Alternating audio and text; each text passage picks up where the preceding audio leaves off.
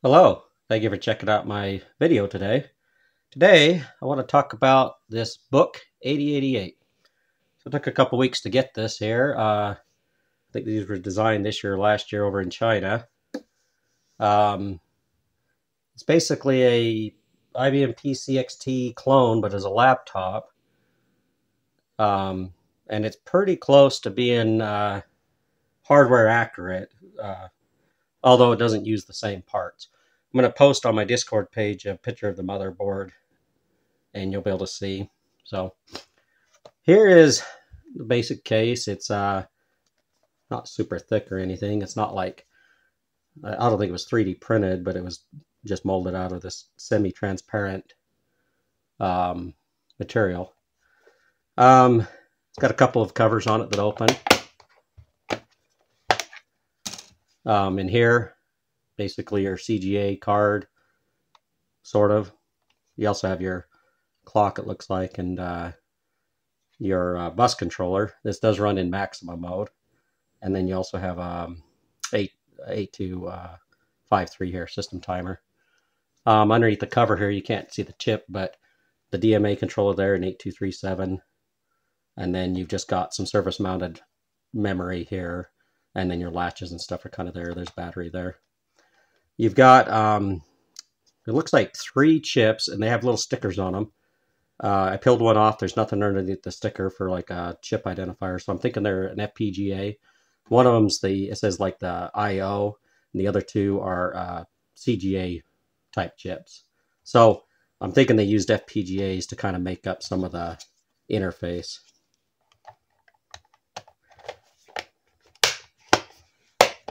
I'll just go down the side here real quick. It looks like you've got a headphone jack. The power button's recessed. I mean, I can't even power it on with my finger. I have to use a pencil. I don't know if there was a rubber stopper or something that went on there in the case. I didn't see in the box.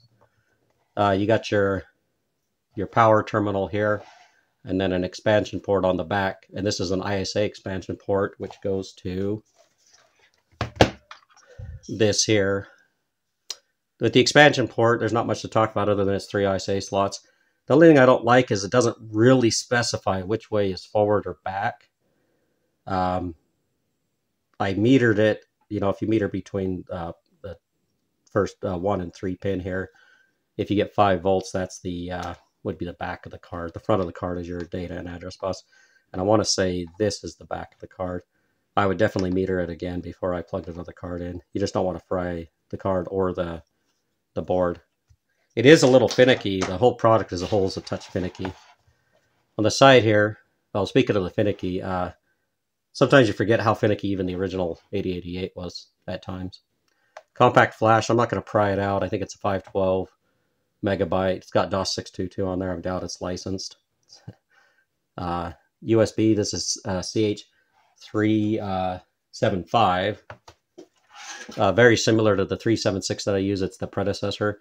So the 7.6 has just a couple more features, but additional features on the 7.6 I don't think we use anyway. So 7.5, and also it's not mapped to the same port that I use. I use port E0. These guys are probably using, I have no idea. I have to look online. Inside, you've got 2 more little hatches that open. On this side, it's the audio card. Haven't really played with other than basic PC speaker audio so far.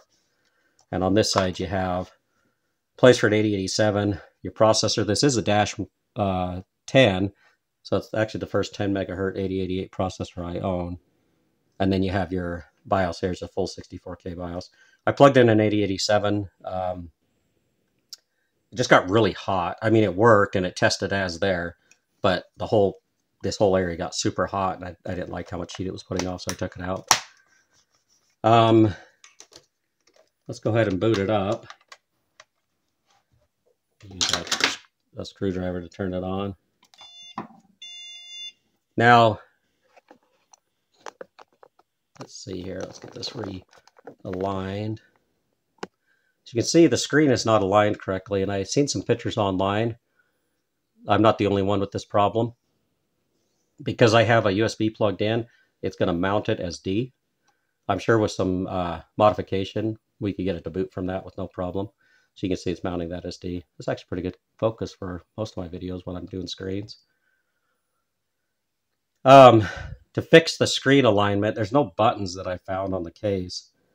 There's a function, and then there's a little screen here. You push that, and it flips to mode 80, and that actually fixed it. Sometimes that doesn't fix it, and what I end up doing is doing mode 40. Oh, spelled it wrong.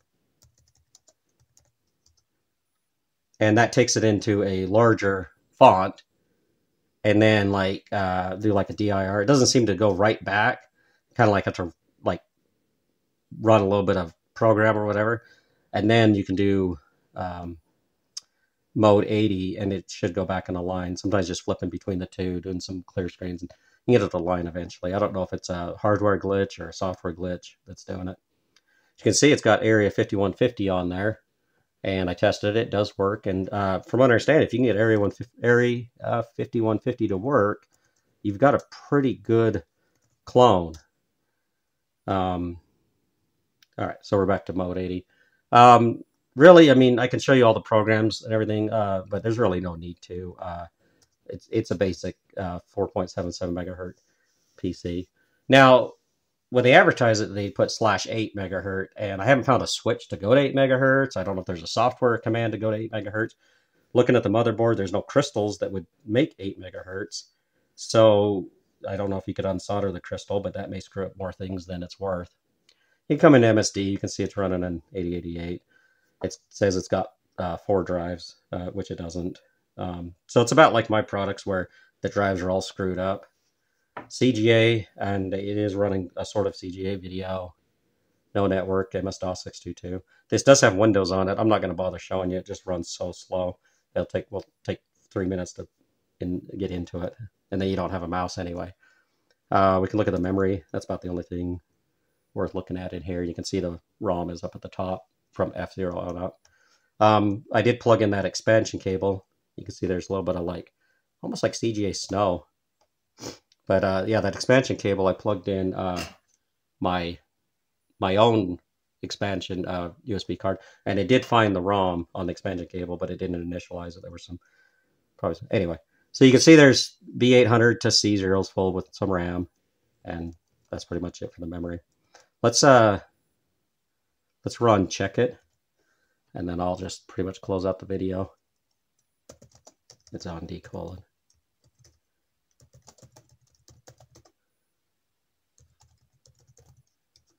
Now when the 8087 was plugged in, it definitely detected it. No problem there.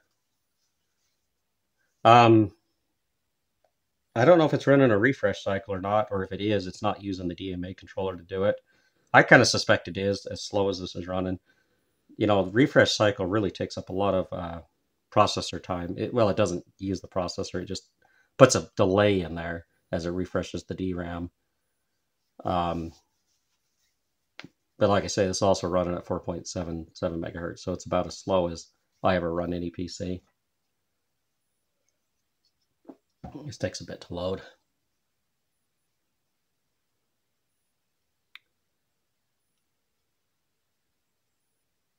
All right, we're getting closer.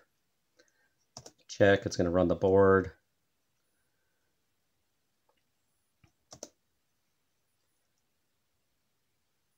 And then really what we want to test is we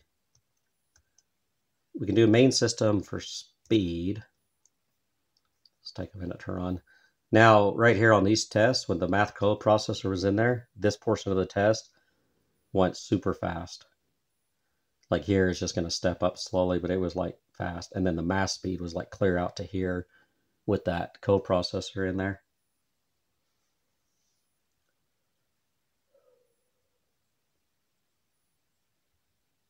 So you can see it's basically matching out to a PC XT.